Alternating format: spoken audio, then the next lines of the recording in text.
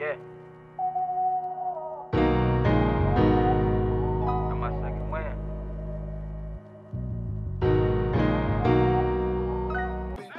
It take a certain type of motivation.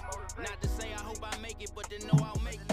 See a way out through a pinhole, take a shot. Welcome to another episode of I Am the Change podcast, brought to you by DTR Incorporated, a nonprofit organization geared toward uplifting, inspiring, and empowering communities all over the world.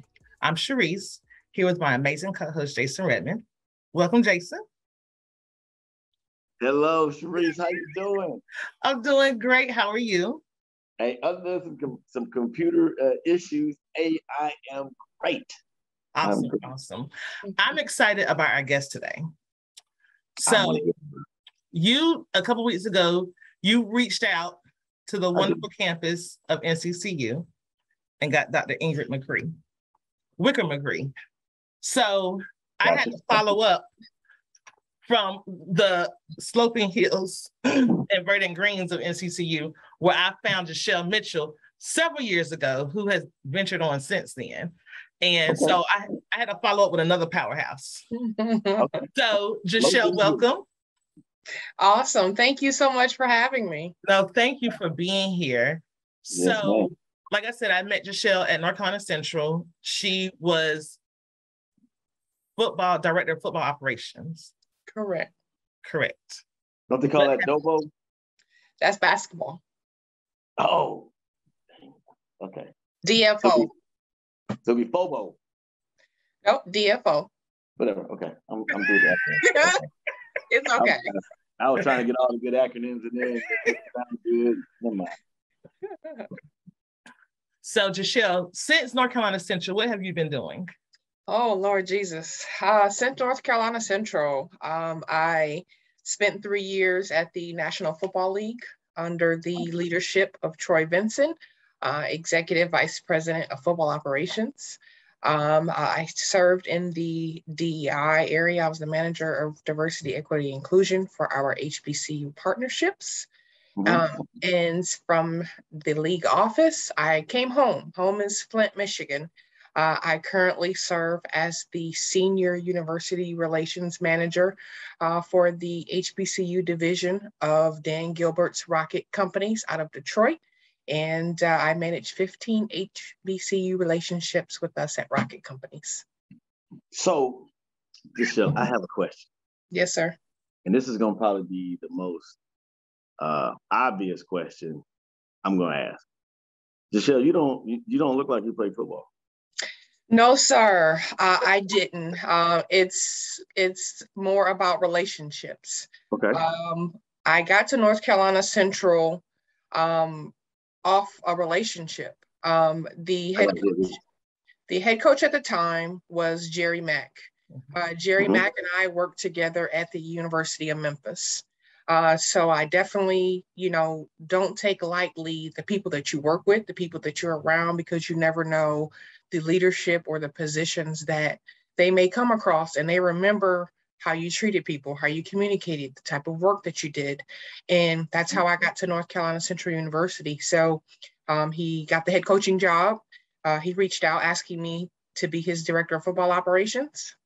I had no clue what that meant. I said, kind of give me a high level view of what that is.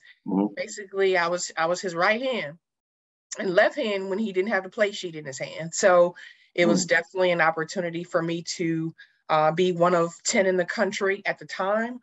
So far, many more women have had that role at respective universities, Power 5, Group of 5, HBCU, FCS. And I'm proud to see that type of legacy that has come across since I have served as the Director of Football Operations for North Carolina Central University. So you said you got to North Carolina Central on a relationship. So let me back up. I want to know, like, and if I say the name wrong, I apologize. Jashell. Yes, sir. Okay. So I want to know Jashell Mitchell from Flint, Michigan, when she was jamming at MC Breeze to see a little something. Yeah. How did you get from Flint, Michigan to get to that relationship in Memphis with Jerry Mack? No doubt about it, no question. Thanks for asking. I was a student athlete, women's basketball, softball, and track. Wow. I played basketball at Bethune-Cookman University, Hale Wildcats, so I'm an HBCU grad as well. Okay. From there, my first job was in operations. I served under Hall of Famer Joan Bombacini out at the University of Arizona, also famous for men's basketball, Coach Lute Olson. Had a front row seat to working with the Arizona Wildcat Athletic Department. From Arizona, I went back home to Bethune-Cookman to serve as the academic advisor for athletics. I took care of men and women's basketball, softball, and baseball. From Bethune-Cookman, I went to University of Memphis. At the time, I worked for Larry Porter, then inherited Justin Fuente, and then was promoted within the athletic department to the athletic director, which was R.C. Johnson at the time. He ended up retiring, and then I worked for Tom Bowen and Ren Baker, who's currently the AD at North Texas. So athletic administration was kind of my path.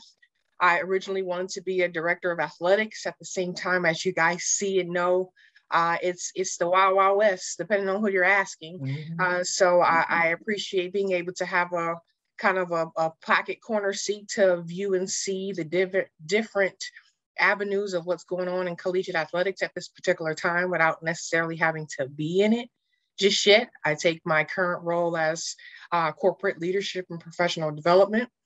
And then North Carolina Central, like I stated, Jerry and I met at Memphis when he was a receivers coach for us. You know, like I said, I always remained respectful, did my job. And then, you know, as Coach Prime says, when you get the call to ball, I got the call to ball. So that thing to the hoop. Huh? You took that thing to the hoop. Hey, slam dunk. So I appreciated him even choosing me to do and trusting me to do that role. I worked there for 2 years as the DFO. I was promoted to the assistant director of athletics and then eventually promoted to Dr. Wicker McCree's leadership council for assistant AD for internal operations, assistant senior woman administrator. And then while I was at North Carolina Central, I was chosen by the NFL to participate in the Women's Careers in Football Forum, which is led by Troy Vincent and Sam Rappaport. And from there, I got a call to ball again. Exactly. So I got a call. They were having some transition in the league office out of New York, and I got the call to ball. So I went to NYC. From NYC again, you know, Michigan, family, home is home. My dad ended up getting sick at the beginning of COVID, and family is the most important thing to me. So I had to pivot and make some changes. So I came on home, and now I currently run Dan's HBCU division for our internships and opportunities with Rocket Companies headquartered in Detroit. Gotcha. Yeah, man, I feel the pivot. I feel the movement. I feel the passion and everything you're talking about. A lot of times in athletics, like you said, I call the ball. Like, you got to be ready. Like when you go to practice, you could be that guy sitting in the corner not getting no reps. You got to be ready. You got to be mentally prepared and locked in. So anytime they get your number called, hey, I'm ready, coach. Put me in. Let's go. Yeah, that's a heck of a story right there. Oh yeah. Oh yeah. So Jashell, I knew Jason would be excited. Jason has a passion for HBCUs. Yes. And I always mess with him about his school because I never heard of Knoxville College until I met him. Wow. Yeah. I am a proud alum. And here, hey, so I'm gonna make a connection the week that we had together.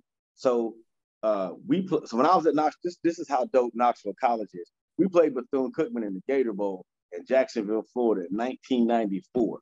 And we beat Bethune-Cookman in the Gator Bowl in 1994, last second touchdown. Nobody knows that, but everybody that went to Bethune in 1994, they know that we whooped that tail. Oh, yeah. Okay. Yeah. Go ahead.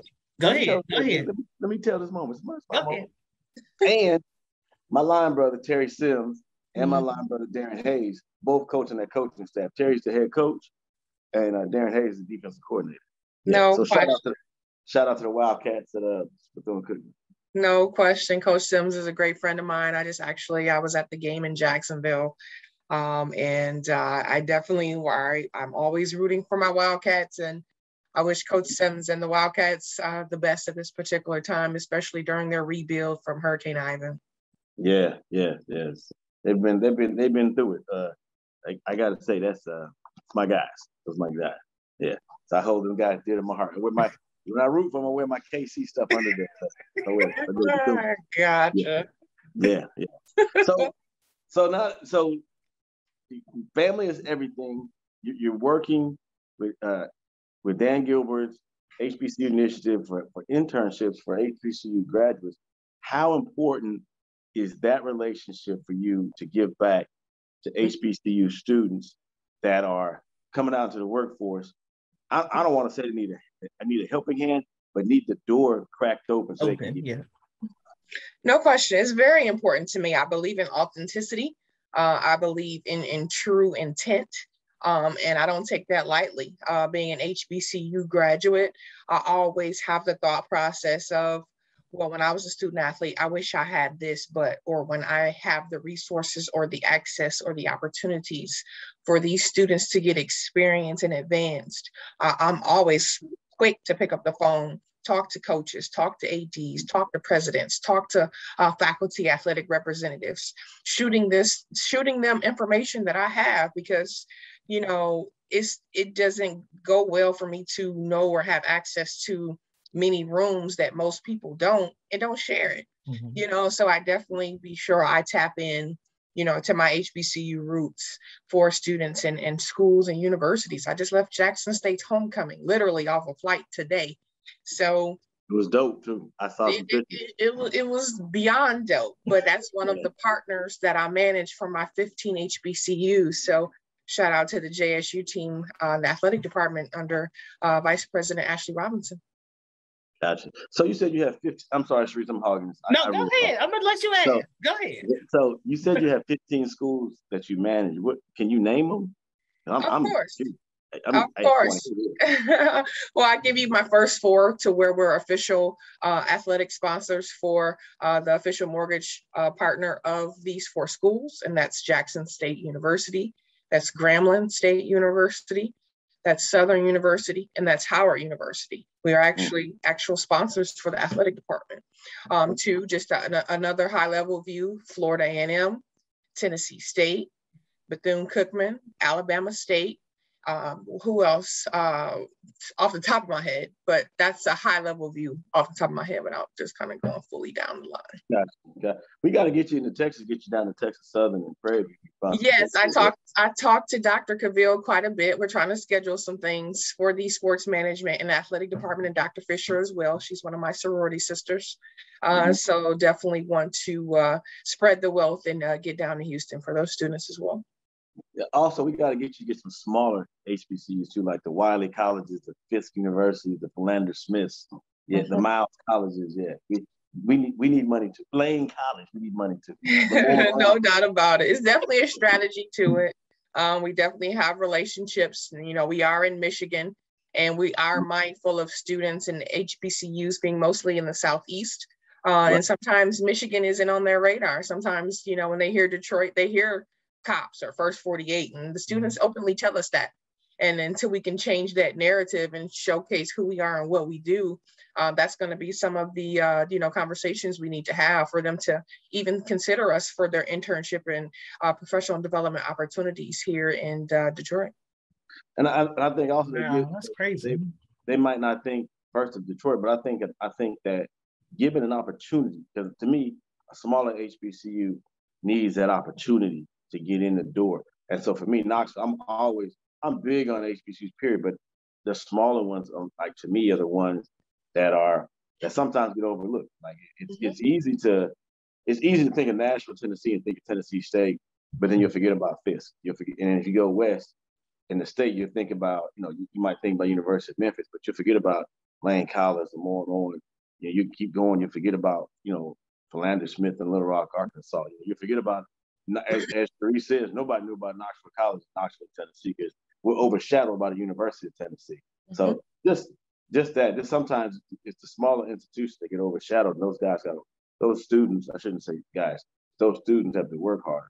So, but coming out of Michigan, coming out of Flint, what made you pick Bethune-Cookman over all? Because you took a long trek south and passed a lot of HBCUs and schools in general to get to Bethune. She said the warm climate.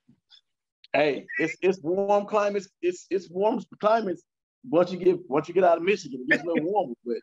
But I'm saying HBCUs do it better. Like, I mean, I snow beach. Like, I mean, I get it. Bethune is on the water. I get that. Yeah.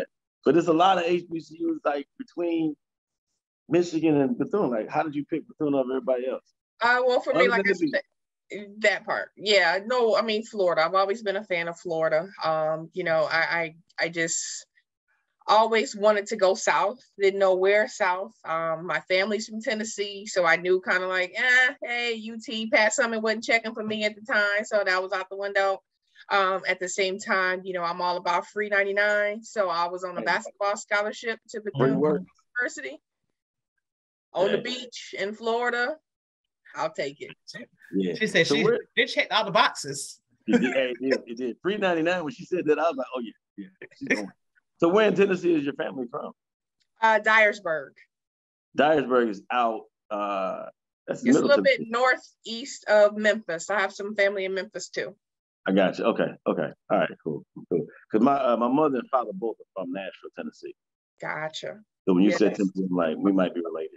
Oh yeah, you know, everybody cousins. You know, I used to go to Tennessee for the summer. You know, pick peas with my aunt, deliver newspapers and garden, and so I got a little horticulture in me. Oh, okay. All right, let's find out you got a green thumb. Go ahead on now. So, how do you juggle? So, we're going to talk about your businesses. So there's two, and you have Match Ventures, which I think is the most creative name. It's a consulting firm. Yes, ma'am. Match Ventures is my consulting arm. You know, after so long, you know, working in collegiate athletics at numerous levels and working in professional sports at the highest level, I always get can I pick your brain, or can you do this, and can you show me how to? So I'm like, shoot, okay, like, yeah. Sometimes that meeting turns into an hour, and then an hour turns like, do you want me to introduce you to my network? Like, okay. Pockets ain't got no fat of them, but they keep asking questions. Yeah. I got you. I like it. I like this. Yeah. That's kind of my consulting baby, to just, you know, provide services in the space of education, recreation, and sports. And you know, I don't take my path lightly. And what I mean by that, like I said, I was one of the few women in the country that served as the director of football operations. And you know, especially when I went to the league, you know, I didn't take that lightly either, because again, I got to the league before some men. So that was kind of the thought process of I had to be mindful of the torch I was carrying. At the same time, I had to protect myself too, because again, when you in certain areas and rooms, people love to pick at you to benefit for them. You know, people, you know, sometimes have their hand out for the wrong reasons. I'm a giver myself, so that's not an issue for me, but I want to have good intentions, because I know a lot of my mentees that are looking to serve in collegiate athletics or professional sports, and want those opportunities. People like to grab on you when they need something, but be mindful when you need something too. And that's a hard string for me to pour back and to reach back and pull forward. Gotcha. It is tough when people, where it's not the relationship's not reciprocal. That's tough. Yeah, I can get that. Because I'm gonna pick your brain on some things off camera, but I think it's always dope to have a consulting business, because people will ask you questions, but they'll never want to pay for your service. Like if you're an attorney, they're gonna get you for a lot of attorney questions, a lot of legal questions. Mm-hmm. Like, so I definitely understand that. Not that I'm an attorney, but yeah. I'll put it out there. I'm thinking I'm out there studying law my part time. And then the second one is Invisible Giants. Yes, Invisible Giants Legacy and Leadership Foundation is my nonprofit based here in the state of Michigan. Our board, we are some professionals who love to do work behind the scenes as to why we chose the name of Invisible Giants. For us, we provide the Flint community with resources, be it education, registration, sports and athletic equipment, training, and just educational opportunities that they otherwise might not have been able to afford. And we also host a successful NFL flag league throughout the year, mostly in the summer and sometimes in the winter, in an indoor field that we have here in Flint. And we just provide great fun for students, young girls and boys, to have opportunities to participate in health, wellness, and recreation. So I'm going to ask this next question. It's going to be an obvious one. What made you so passionate about football? Because this is gonna be sexist. It's the sexist part of it. Most women like basketball. They're not football fans. So to find a football fan, it's like, oh, that's it's a vibe. I wouldn't necessarily say I liked football. I like the operations and administrative process behind the scenes. Mm-hmm. Because again, what I think people forget about, they see the uniforms, they see the glitz and glamour, they see the team with the, how did they get there? How did they eat? What was the pregame meal? Like, it's a whole ball game behind the scenes, and that's what I admire on any sport and any level, the operations and administrative side of the house. I'm glad you brought that up, because you talked about Coach Prime saying getting a call to ball. Coach Prime also talked about money games. He's against money games, but he's also against money games and how they are being paid. So he used, for example, Alabama State going to play UCLA and the money that they got. So with those money, and this is what I've always thought, and he said something that was completely off what I thought. He was saying the money that they got, they still had to get there, they still had to eat, they had to lodge. I thought that money that they got was money to play the game. Everything else, as far as the operations part, was paid for by UCLA, and that money that they got went straight, was an injection of cash into their program. And I'm hearing, nope, that's not it. They gave you this amount of money to pay for all the stuff had to come out of that. Yeah, so I thought it was different. I didn't think that was the case. I thought it was, they gave you this money, they paid for everything else, boom, let's go play. And you're saying, what he's saying is that's not the case. So, Ms. Mitchell, let me know. Yes and no. Uh-oh. It's all about negotiation. Okay. All about knowing your value, your number. Of course, there's, equity between Power 5, Group of 5, FCS, high major, mid major, whatever label you want to put on it.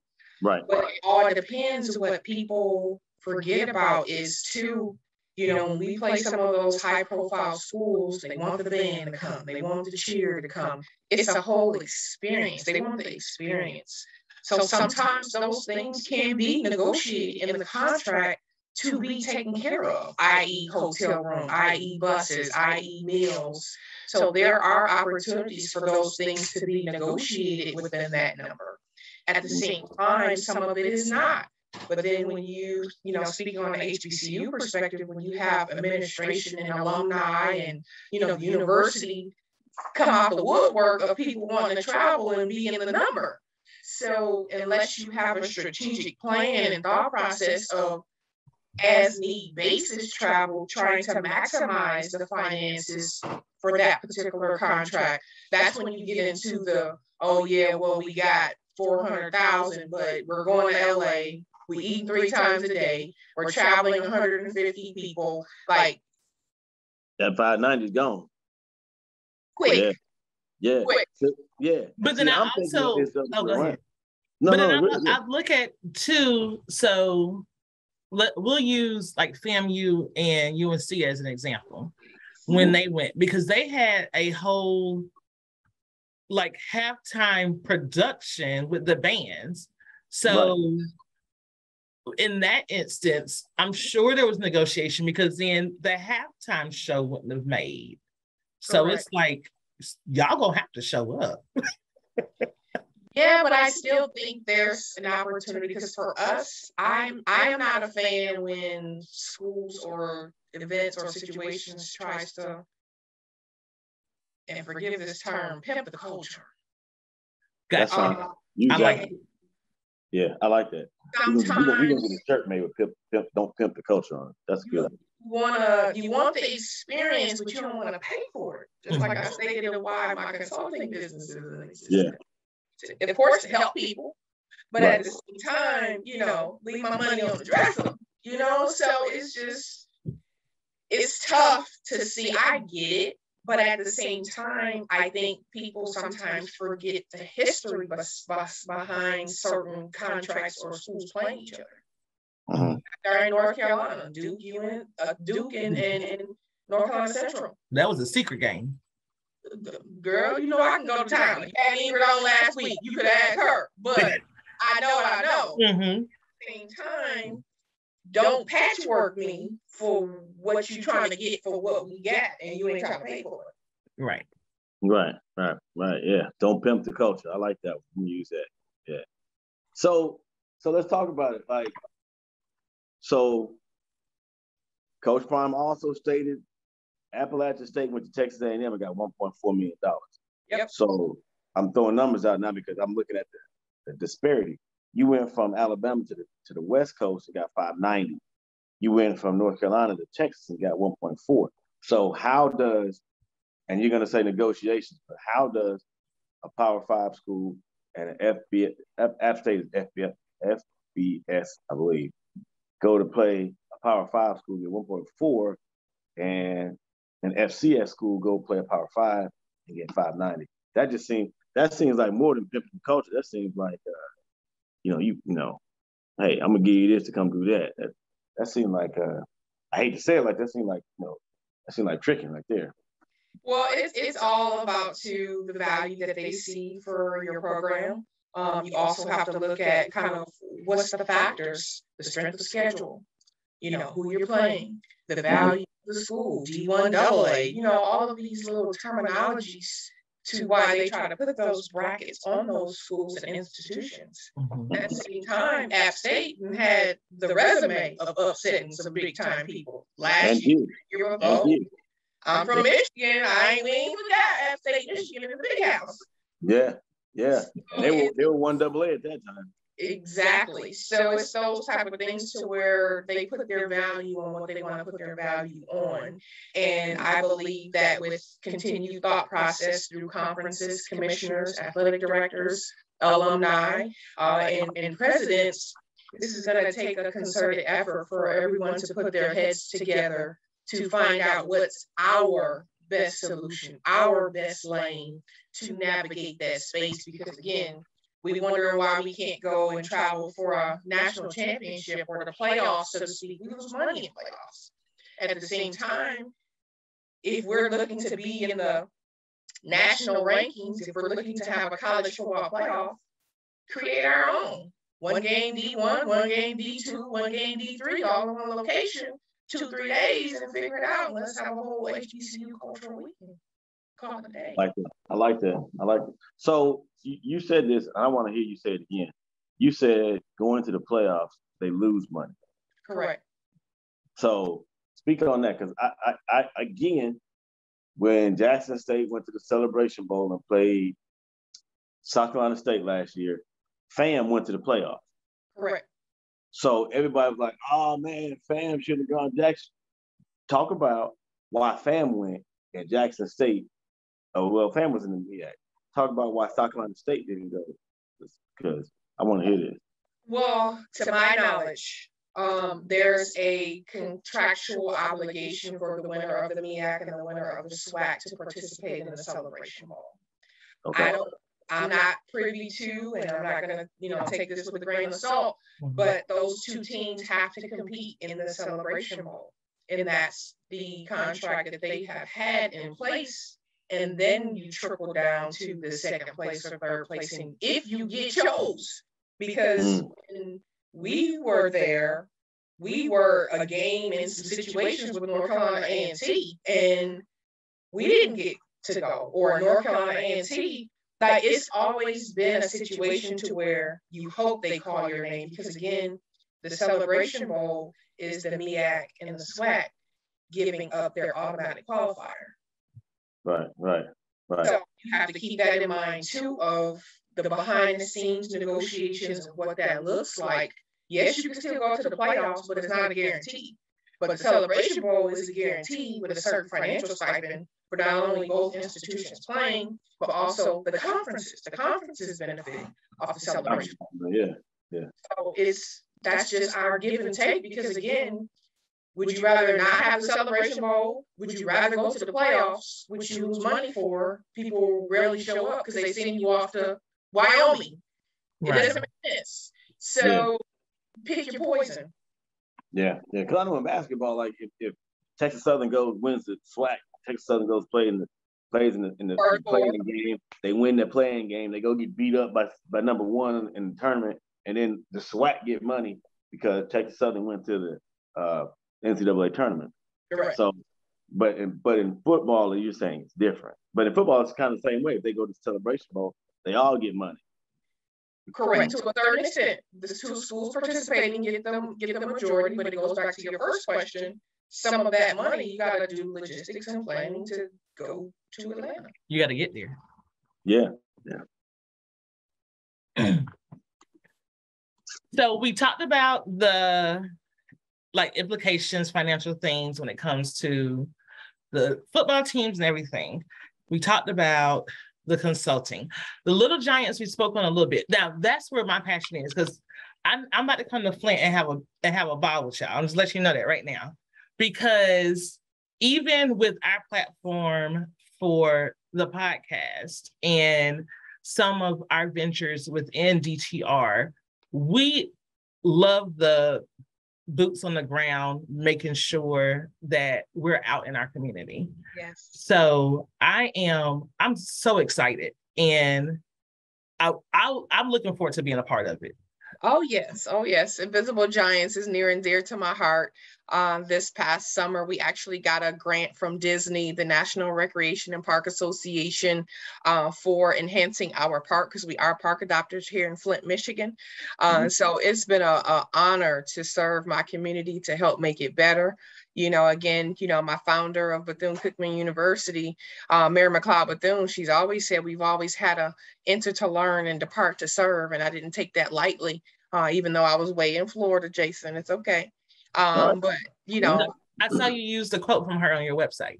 Oh, yeah, always, because again, she started a school with $1.50. And, I always could consider myself one of Mary's girls. So who am I to stop that legacy that she paved the way for me? So that's my thought process through Invisible Giants, to help my Flint community in various capacities, such as Mary McLeod Bethune. And I think like how we're all linked. So my grandma went to Bethune, and she was there when Mary McLeod Bethune was alive and hand signing grades. So I just think, the legacy just continues to live on. No question. I mean, it gives me chills and goosebumps on various things that I do or that's affiliated with Bethune-Cookman, or things that I do in the community. I have some of her quotes all around my house and in my trophy case, with some of my memorabilia from various stops. And she's in there as well, because again, being a Mary's girl isn't for the faint of heart. You're put on a task to serve your community. And that's what I intend to do here in Flint, throughout corporate America, and through being, a resource for young ladies who majority of look like me, that want to take the path that I took, even though it was some sacrifice. Mm-hmm. People forget the sacrifice part. Don't look at the glitz and glamour, because you're going to miss some holidays. You're going to miss some family. You're going to miss some birthdays, because if you want this life, you got to be willing to do the work. Do you see yourself leaving Michigan again? I never say never. My husband has been very supportive. He works here in the state of Michigan as well. And I have 2 bonus children. So I don't take that lightly. At the same time, I never say never. It has to be the right situation, the right person, in the right role. Mm-hmm. And it's going to have to be an authentic role, to where I can continue to serve and help people, advance or help the program. Because again, at North Carolina Central back in 2014, 2016, 18, people are doing now what we did back then. But that's what legacy leaders do. So it's an honor. It ain't like, oh, we did this in 2016. It's all good. I mean, it's all good to be a trendsetter. HBCU love, no shade. Everybody eating. Right. So look, I got to answer this question, and I wanted to ask this question last week, but I didn't think about it to just now. Tell me about your thoughts on Title IX, because everybody, it's like me as a male athlete who grew up. Title IX came out. I won't say affected, but I was in that beginning stages of Title IX, of the Title IX legislation. So for me, I saw a lot of push towards females playing sports. My question is, how do you see Title IX, and is it being effective in its role?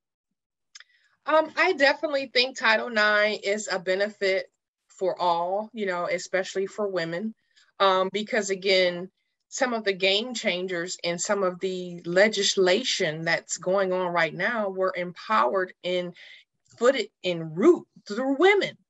So it's an opportunity for us to really get that opportunity through paper, through documentation. Like I said, put it in writing. Mm-hmm. Everybody's, dedicated an opportunity and experience for them to have an opportunity and a chance. It's a great opportunity for not only collegiate athletics, but, workplace culture, that it's important as well. So it's just, I think it's a good thing. I think students and universities can benefit from it. I think it's a reflection of the campus and their thought process of what's priorities. I think people's priorities are exposed.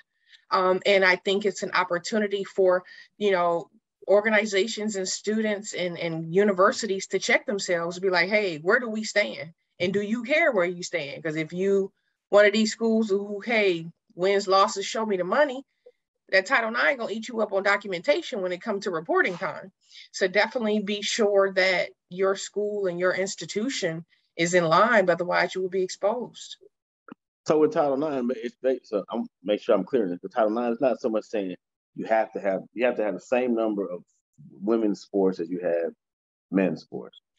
No, not necessarily. It goes off different metrics depending on the size of your institution, depends on your state. It's a whole lot going on, and it's a federal mandate. So it's not kind of like, oh, well, because we got 8 men's sports, we need 8 women's sports. That's not how it be. It goes off your geographic footprint on your campus. So it's definitely an opportunity for, the federal side of the house to make sure that you're not discriminating, on any basis, just off, especially getting federal funding. So it's an opportunity for, again, the checks and balances to be sure you're being equitable across the board. All right, cool. Yeah, great answer. I'd like to learn more about Title IX. To me, it's a great. I'm not big on doing a whole bunch for men's sports and doing nothing for women's sports. I think both of them, for me, I watch women's basketball. You may not see them dunk, but it's competitive. They shoot threes. They run. To me, they run more offensive sets than most men's basketball teams do, because men's are just like off the rim and go. Women's basketball is more half-court offense scheme. Oh yeah, fundamentals. That's it. I say that all the time. That's what it goes back to. That's some of the guys watch the girls' game, because again, we are competitive. We compete just as much as the guys do. I grew up in Flint, Michigan. Like I said, I can run a whole resume of guys who was balling: Glenn Rice, Andre Rison, Deanna Nolan, like Tanya Edwards. Like I said, that's my Tennessee connection. Like I said, past some it ain't called, but I could see it. My coach. You went to college on the beach, though. I'm just saying, though, Pat Summit was like, yo, I'm going to Knoxville. Yeah. In my head, I went to Knoxville, but, in my heart, I went to Bethune-Cookman. Right. You made the right choice. You had to go to college on the beach. You got to go to Black Beach weekend. Yeah. Yeah. VCR, if you know, you know. That's all I'm saying. You ain't had no videos, you ain't had no camcorder. Well, they had camcorders was just rolling out, but you know, but you saw the camera coming and you knew, don't get on camera. All I'm saying. If you don't understand that statement, you probably got caught on camera. No Polaroids either. You know. I got a Polaroid from that weekend in my Bible to this day. When I say great weekend, great weekend. Change your life. Oh my gosh. Great weekend. Great weekend. So, Jashell, what does the future look like for you in the next 2, 5, 10 years? If you were able to order your steps. I let the Lord order my steps, but you know, I'm wide open. I'm at a point in my career and in my life, I have a supportive family. I've been around the sun. You know, I've done a lot that I've wanted to do collegiately, Power 5, HBCU, FCS, Group of 5, however you want to name it. And I've been to the highest level of sports in the NFL. So for me, I'm letting the Lord order my steps, especially through my community ventures. I love serving and helping people.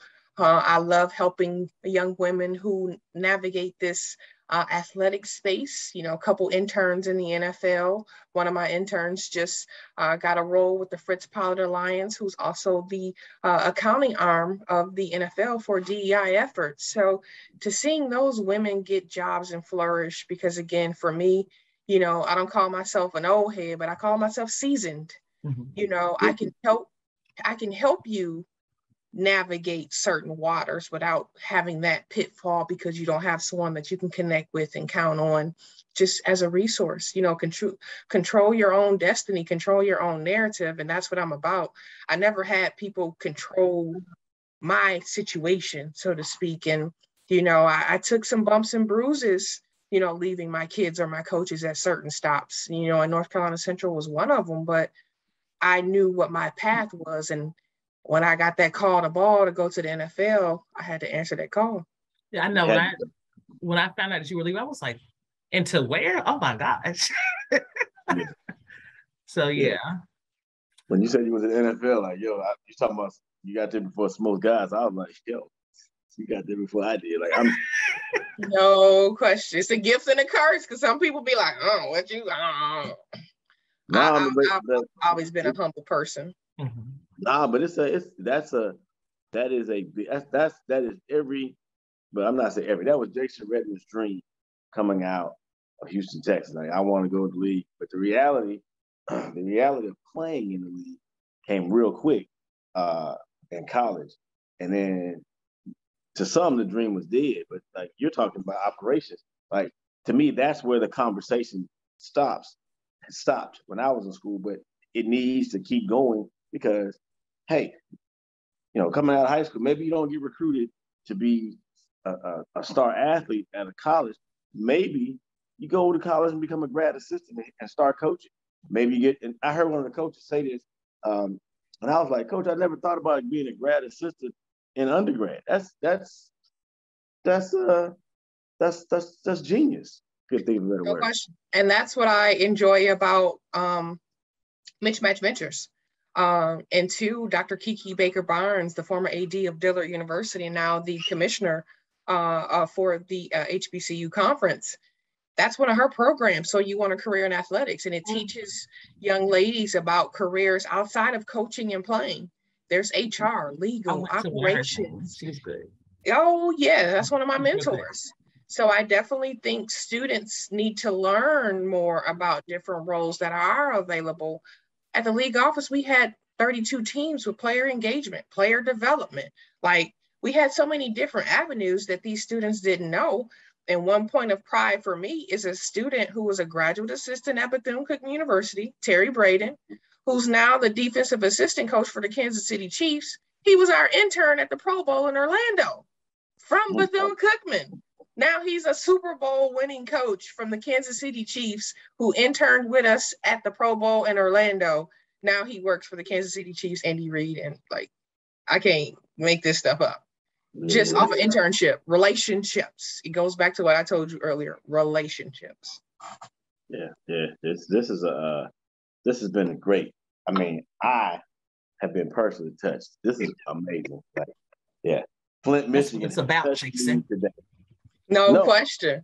No, it's not about me. It's not about no me. about being no, but it's touching somebody. Like that's the purpose. Is and not you. We don't care about you. No, I'm joking. I know y'all care about me, but my point is like the information is so like again. I gotta try to tell my players like, hey man, you guys gotta think beyond the box. Like my dad used to always say, "Give me 4 years, I'll change your life." And by changing your life, I mean like, hey, get me out of my situation for 4 years. The landscape's going to change. I won't know it when I get back, and I won't want to do the same things I did when I was there because my mind has changed. I'm gonna say it's all about that thought process. No question. And you got to be willing to accept your weaknesses and your strengths too, because if you know everything, then why are you talking to me? Exactly. So at the same time, I think some students and just professionals in general, yes, it's okay to listen and talk, but figure out which one best works for your situation and what you're trying to do at that particular time. Yeah. I like your statement. If you know everything while you're talking, I like that. I'm gonna use that too. I'm definitely using that this week. I'm gonna put it on your tab. Yeah.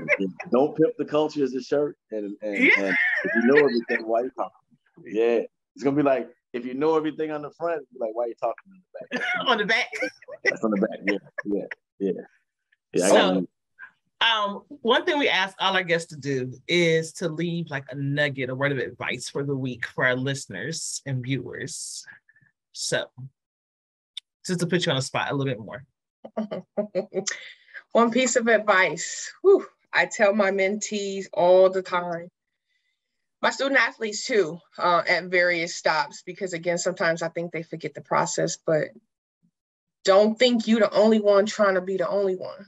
And what I mean by that is there's other people that wants that internship. There's other people that wants to work for that team. There's other people that wants to coach, play, catch, do operations for coach, whoever, or president, whoever. But don't think you're the only one going after that opportunity. So what sets you apart is your work ethic, is your communication, is your attention to detail, is your thought process, your energy, your aura, because how you treat people, how you communicate to people, and the work that you do with a sense of urgency and assistance, attention to detail, that matters. And every opportunity that I've had is because of those things, because I understood I got to be on the grind. My big homie, Mateen Cleaves, always say, keep your mind right, keep your grind tight. Another one. Well, I thank you. I am so happy that you came to enlighten us and just to share what's going on. And again, Mitch Match Ventures. Yes. And Little Giants. And there's some other Invisible Giants. I mean, Invisible, not Little Giants, that's the movie. That's a movie. I love the movie though. Invisible Giants. Yep, Invisible Giants Legacy and Leadership Foundation. Yes. So Flint, Michigan, and home of MC Bree. Ain't no future in your front. Right. Oh yeah. Right. I want you to know I do a little something about a little something there. I want you to know that. Got you. I knew what you meant. It's okay. Yeah. Tupac was here too. Gotta get mine. I got you. I gotta get gotta get yours. Hey, so my question before you go, what's the next event you guys are gonna have? Because because Sharice didn't say this, but I would love to come participate in one of the events you all have. Well, for me, as I stated, I just got back from JSU. Holy smokes. Ashley Robinson and Coach Prime has it popping down at JSU. But for me, next up, I head to Norfolk State and Elizabeth City for our internship opportunities at Rocket Companies. We have paid internships with paid housing in the D.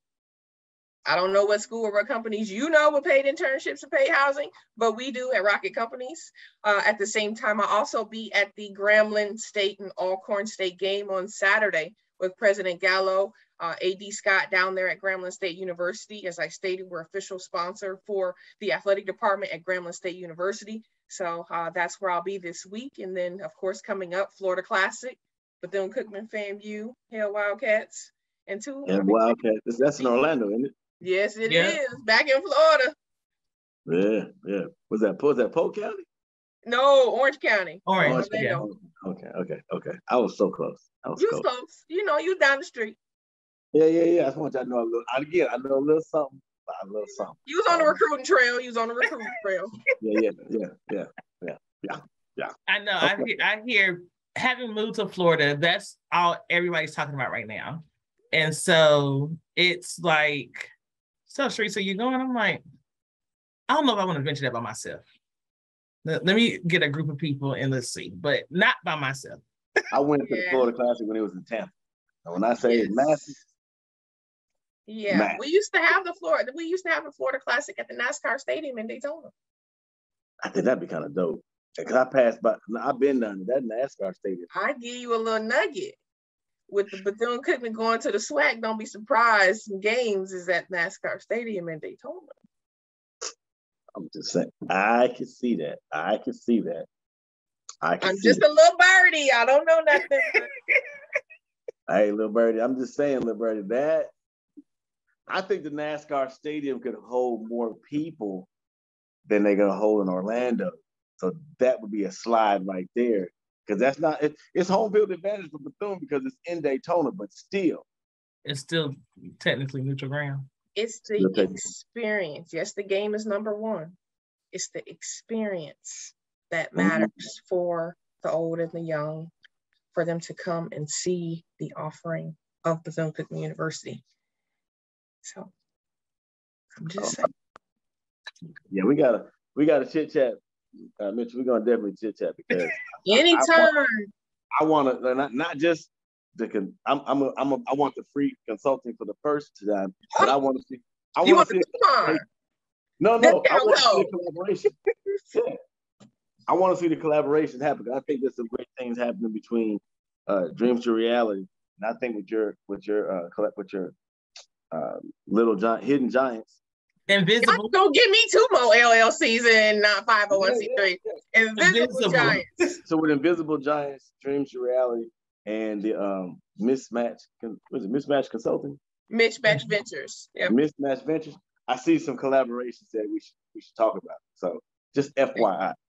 All right, discount code. I'm just saying. I'm gonna have my your my people business. call my people. Yeah. I'm gonna have my business partner Sharice set the meeting up. Make it happen. Yeah. Oh man, no, not a problem. So that's awesome. Cool. You ready? So, hey man, I hate to leave, man. This is like a group of old folks talking at the coffee table right here, man. But yes, take us out of here, Sharice. Take us out of here. So if you haven't yet, please like, subscribe, and continue following us on our journey because we have a lot more amazing episodes to come. We are DTR Incorporated, a nonprofit organization geared towards uplifting, inspiring, and empowering communities all over the world. I want to thank my amazing co-host, Jason Redmond, and the phenomenal Jashell Mitchell for joining us. I see you now. I see you. You better get already. Yeah. Remember, our goal is not to be better than anyone, but together we could be better for everybody. Thank you and have a good night.